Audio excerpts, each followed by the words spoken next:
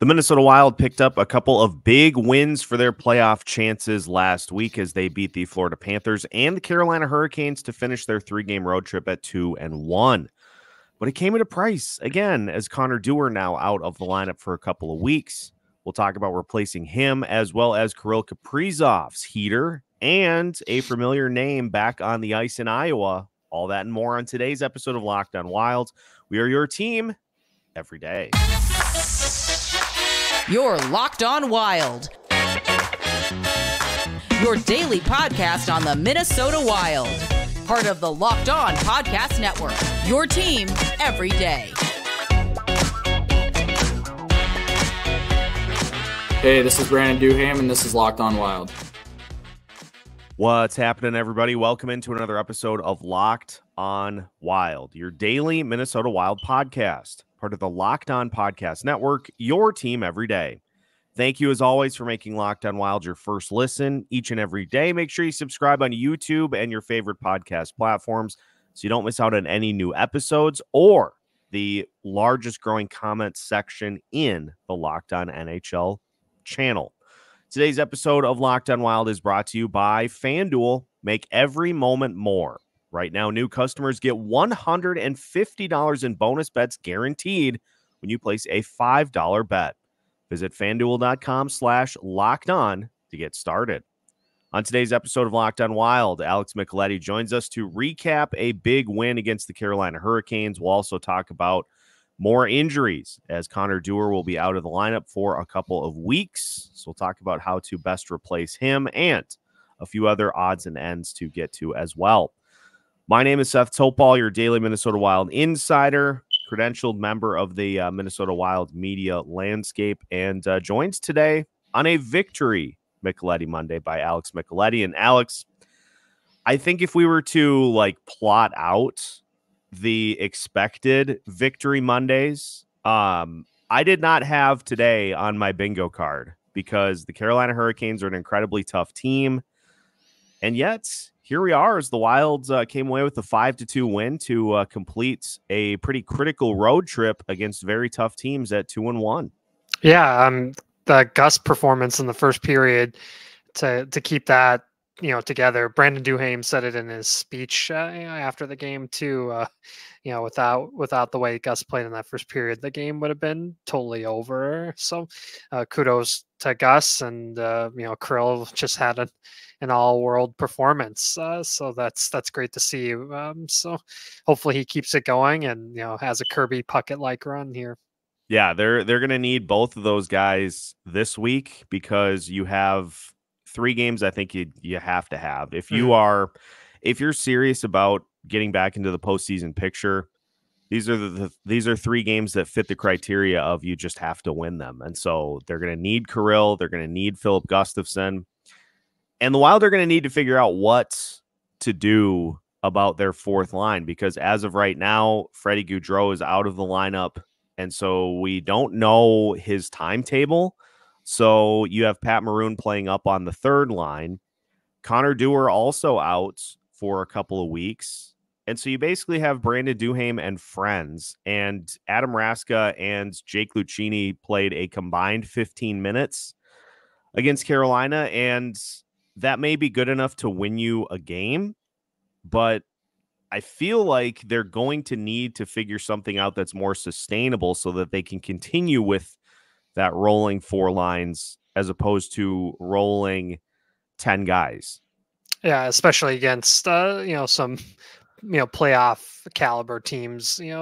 This week they might be able to get away with it, like you said, but they're going to have to figure something out to get those rolling four lines that John Hines wants. And so yeah, it's it's going to get very interesting. Hopefully hopefully Fleury isn't out too long either, so that we don't want to see Gus get overworked too, because I think that's where it especially when he's already kind of vulnerable with injuries. We don't want to have Jared Spurgeon type situation where then he's out for the season, especially if they're trying to get back into this. Yeah, that would be an injury you can't afford to have. And so it just like I tweeted it out over the weekend. I think it was Friday during the Panthers game. I said, I have never seen a team in which it seems like wins cost more than this Wild team. Like Connor Dewar is somebody who is a pretty important piece to this team, and people may be listening to this saying, how can you say that about a fourth line center? But he plays a ton on the penalty kill. He provides a speed element that there just is not a ton of on this team. And so I don't think replacing Dewar is as easy as let's put another guy in the lineup. Like, you're losing a center, you're losing a speed guy, you're losing a guy who gives you an element on the penalty kill of scoring from a shorthanded perspective. Like, there are a lot of holes that have to be filled with him not in the lineup. And great chemistry with Brandon Duhaime too. That he loves playing with Connor Dewar, so that's really tough to replace, because you know where guys are on the ice. He knows where he is on the ice, and playing with just completely brand new line mates. I can't imagine for Duhaime. So. And hopefully Dewar, hopefully no setbacks, and hopefully he can get back right to how he was playing right before the injury. Yeah, and it's a weird situation too, because we know what the injury is by how he fell, and so as opposed to the usual amount of smoke and mirrors that we get from an injury perspective, like pretty easy to pinpoint that it's some sort of a hip injury based on how he fell. And so like that's not something that heals very quickly. No. And that's something that can linger if not dealt with properly. And so just another in a long line of injuries this year. It seems like every player, almost, with the exception of the two rookies, Marco Rossi and Brock Faber. And again, I knocked on my desk. Those are the only two guys that really have avoided injury so far this season. Joel Eriksson, another one, but beyond that, it seems like every other player has been out of the lineup for one thing or another this year, which is just at every key position too. It's there hasn't been a position that hasn't avoided it. So yeah, what is going on in Minnesota? Because it was the same thing for the Vikings. They lost pretty much every notable player out of the mix at various points this season. It's something going on, some curse that has been levied against Minnesota teams in a long line of curses. But hopefully that is the extent of it. Although, if we're being honest, it probably isn't. But they're just going to have to, the Wild are just going to have to continue with the next man up mentality, or just more Kirill Kaprizov hat trick games. We'll talk about Kirill Kaprizov's heater as we continue today's episode of Locked on Wild after this. Today's episode of Locked on Wild is brought to you by eBay Motors. Passion, drive, and patience. What brings home the winning trophy is also what keeps your ride or die alive. eBay Motors has everything you need to maintain your vehicle and level it up to peak performance. From superchargers, roof racks, exhaust kits, LED headlights, and more. Whether you're into speed, power, or style, eBay Motors has got you covered. And with over 122 million parts for your number one ride or die, you'll always find exactly what you're looking for. And with eBay Guaranteed Fit, your part is guaranteed to fit your ride every time, or your money back. Because with eBay Motors, you're burning rubber, not cash. With all the parts you need at the prices you want, it's easy to turn your car into the MVP and bring home the win. Keep your ride or die alive at ebaymotors.com. Eligible items only. Exclusions apply. eBay Guaranteed Fit only available to U.S. customers. Welcome back to today's episode of Locked on Wild. Once again, we thank you for making Locked on Wild your first listen each and every day. For the everydayers, make sure that you join us for tomorrow's episode, in which we'll take a look at the Washington Capitals. They're a weird team this season, and so we'll take a look at exactly why that is, and who could potentially turn the game in the favor of the Wild. So stay tuned for that coming up tomorrow. Seth Topol joined by Alex Micheletti today. And Alex, another one of those games for Kirill Kaprizov, as you noted, a hat trick for Kirill. And he's now got 5 goals in his last 2 games. Although his play has, I think, been very, very good over the last several games. It's just now that he is finally getting noticed with some goals. And so he carries a 6-goal December into a 5-goal January. And again, if this Wild team is going to get back into the postseason picture, Kirill Kaprizov is going to need to be the one leading the way. And every game that he does is just a game that puts things in the favor of the Minnesota Wild. Yeah, when he's going like this, you can see, the energy it brings to the entire team.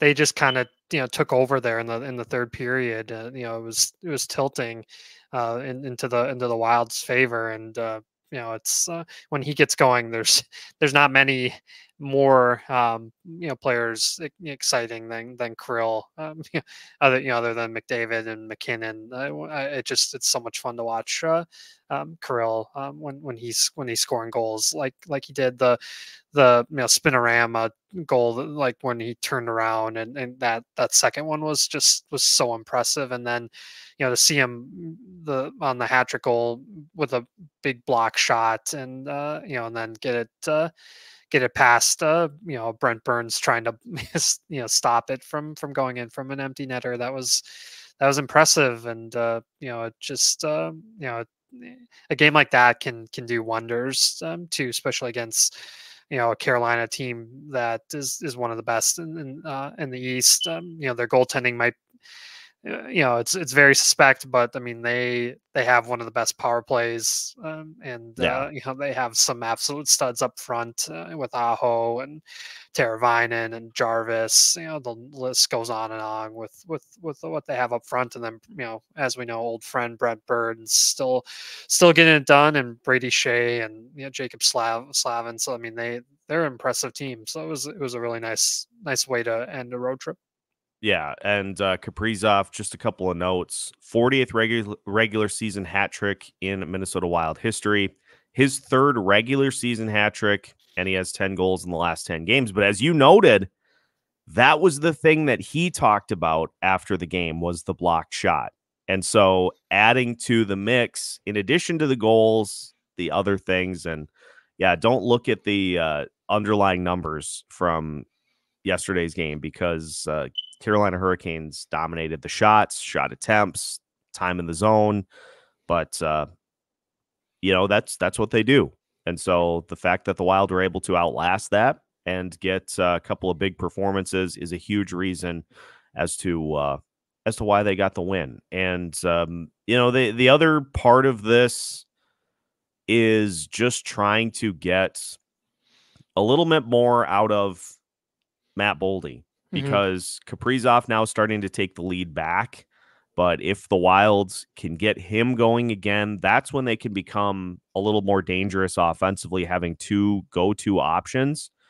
And we've seen kind of uneven performance from Boldy this year, but again, he is just 22, so he's still young in the league, but just would like to see a little bit more of that bulldog from Boldy here to kind of complement what Kaprizov has done over these last handful of games. Yeah, it was a weird performance in the Carolina game for him. He whiffed on a couple of really prime scoring opportunities. He was looking at a stick, but yeah, they're going to need all these other playoff teams have a second stud that they go to, that they lean on for scoring.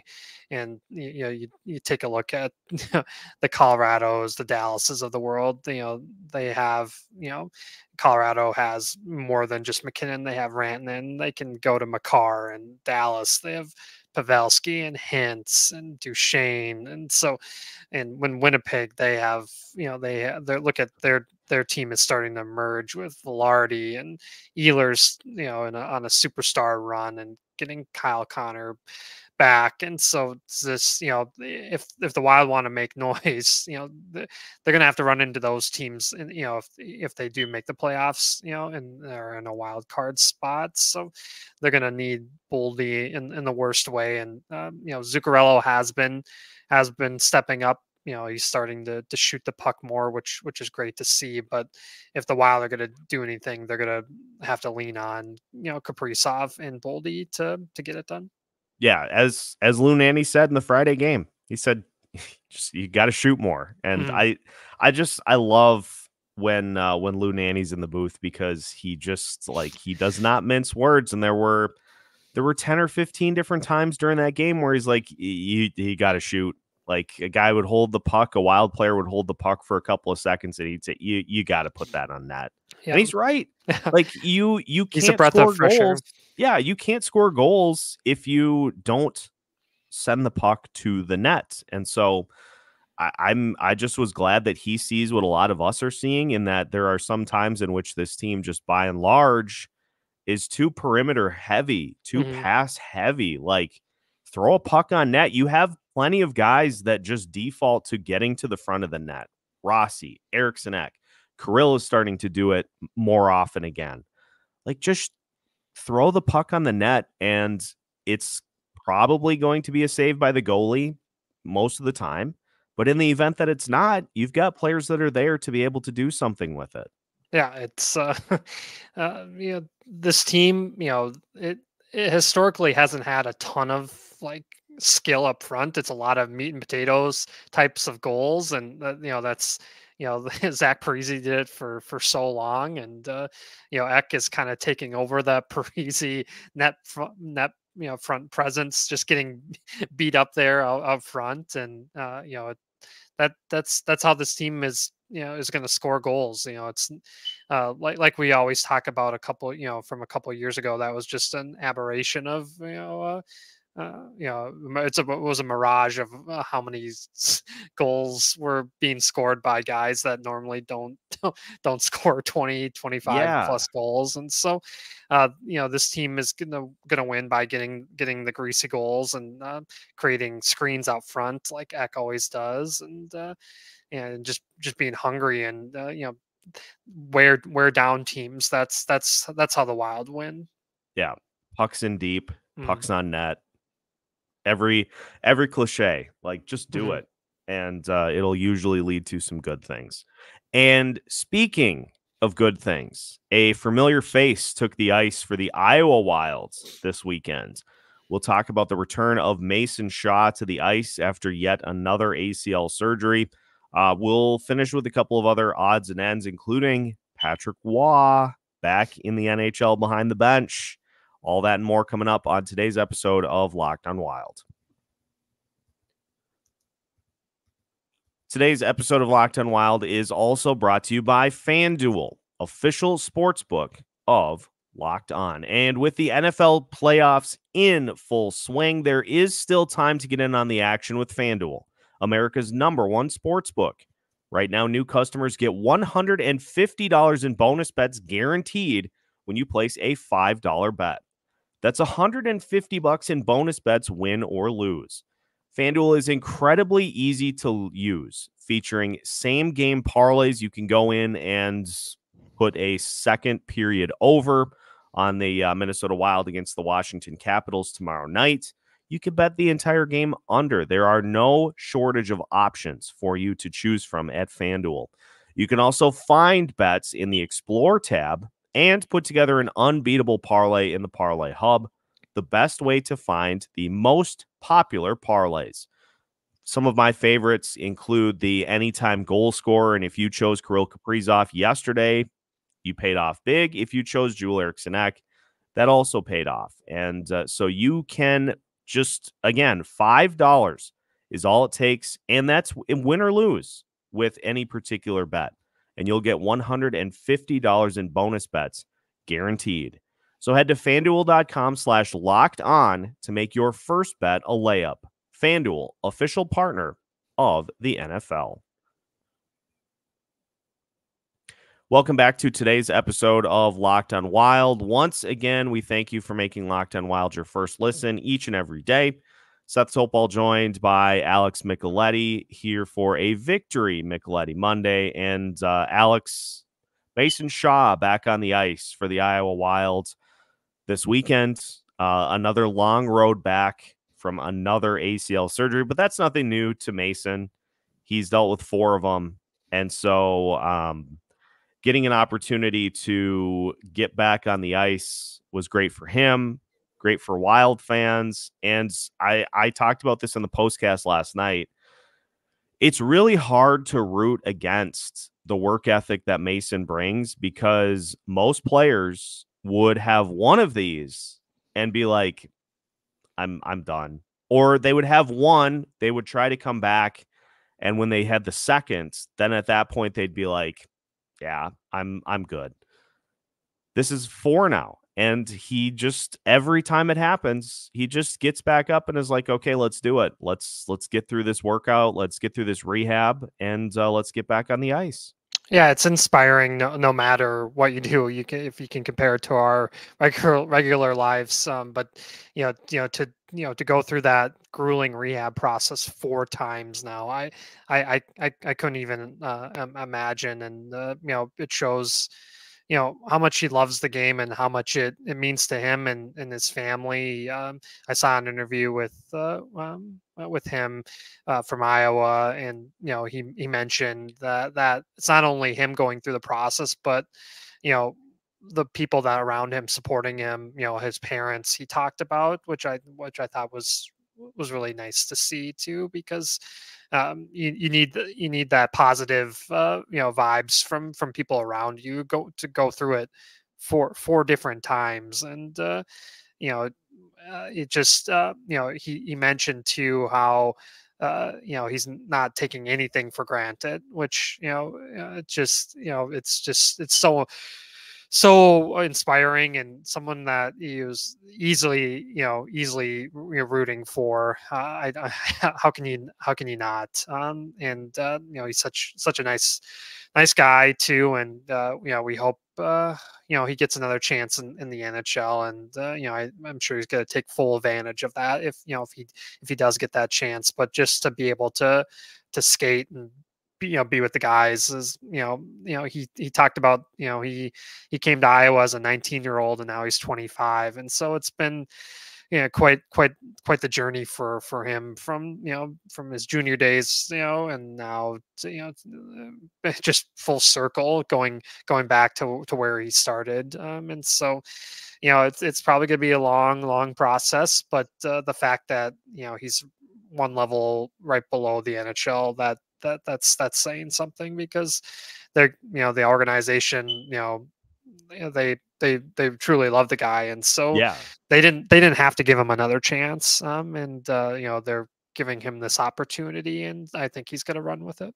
Yeah, and I'll just rehash, because I know there were a lot of people that asked last night, and there may be people listening that did not hear last night's postcast, but as Michael Russo laid it out, he is signed to an AHL deal right now.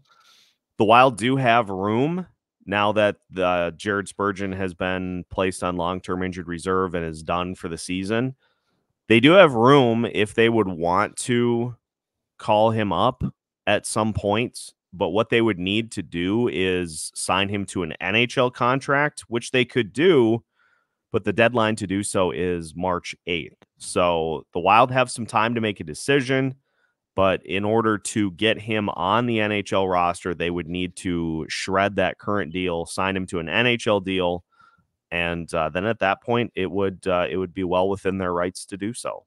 Yeah, it gives him, a couple weeks to see where he's at with his skating, and because that's the biggest thing is if you can't skate at an NHL level, they won't change that deal. So you have to see what I know he has to get in shape too, but you have to see where he's at, because you don't want to throw him, what if they play Colorado to see him try to skate against Nathan MacKinnon. So you need to see where his legs are, and give him a couple weeks. So that's good to have about a month or so. And with the AHL, as we know, their schedule is so goofy. They have a lot of 3-and-3s where they play a team 3 straight days, which I I couldn't imagine, in the regular season, and that's, but that's what they do in that league, and bus trips, and so it's a grueling process, but it gives him opportunity to get his legs underneath him. So we'll see how the biggest thing too is seeing how he does after games Yeah, too, and that recovery especially process. the first few, like to see how he responds Right. to getting out there on the ice for extended minutes. Like that's the key. That's the next step in the process, is just kind of seeing how his body treats it after those games. So we'll be keeping a close eye there. We'll also be keeping a close eye on the reports, Alex, that the Wild are in the hunt for a defenseman. This was brought up by Russo as well, is that with Spurgeon being out for the rest of the season, they're looking for somebody to come in that could be a potential top 4 defenseman without having to give up a ton. And I got to say, considering those parameters, I don't know what you're going to be able to find. Yeah, I mean, Calgary and Arizona do have some intriguing options, but they're in the hunt for a playoff spot. And Yeah, do you really want to call up Mike Greer in San Jose and try to get any of their defensemen, or same thing with Verbeek and in Anaheim? I know Bill Guerin just dealt with Verbeek recently with John Klingberg in that trade, but that didn't really work out for the Wild too well. So I mean, those are the types of teams that you'd be calling up, and it just it's like, that's kind of just like but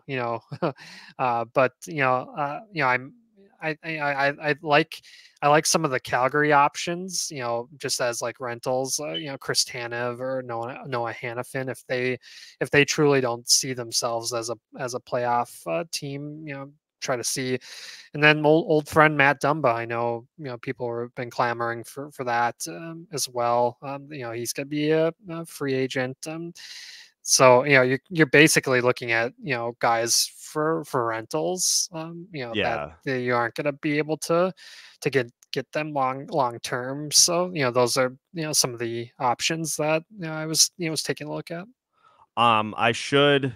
I'll throw this out there, but I should also mention that I am not sure, and I'm frantically trying to scan before I say it. I'm not sure what his contract situation is, but knowing exactly what the Wild are looking for, size for a defenseman, keep an eye on the name Eric Goodbranson from the Columbus Blue Jackets. He's 6'5", 222.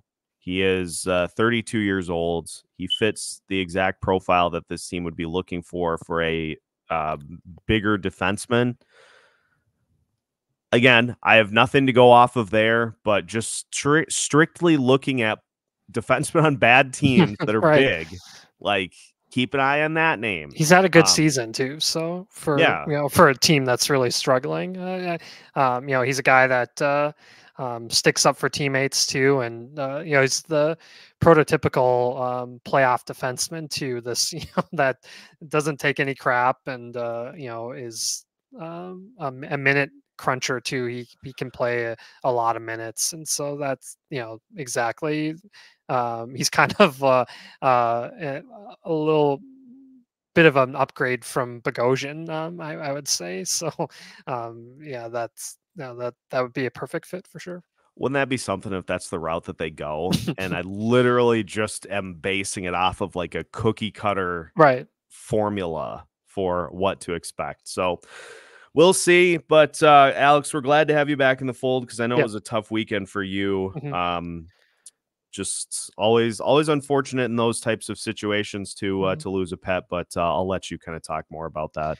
Yeah, I just wanted to dedicate this episode to my dog Lacey, big part of my life for 11 years, and so I just wanted to say that this one's for her, and I really appreciate everybody that's reached out to me. It was really tough weekend, and so I appreciate everybody that comments here on Locked On, and was sending me messages. on Twitter, it means the world to me. So yeah, I appreciate it, and I appreciate you so much too, Seth. Yep, my pleasure. I saw the tribute on Twitter, and I was like, let's make sure he's doing all right. Yeah. So always a tough situation, but you know, that's part of the great journey of life that we are all going through. So that is going to wrap it for today's episode. Again, thank you everybody for tuning in to today's episode of Locked On Wild. Make sure to hit the like button on your way out, and make sure to subscribe to Locked On Wild as well, so you don't miss out on any new episodes throughout the week. And also, so you don't miss out on the largest growing comment section in the Locked On NHL channel. If you would like to be a guest participant on Locked On Wild, send us an email at lockedonwild@gmail.com.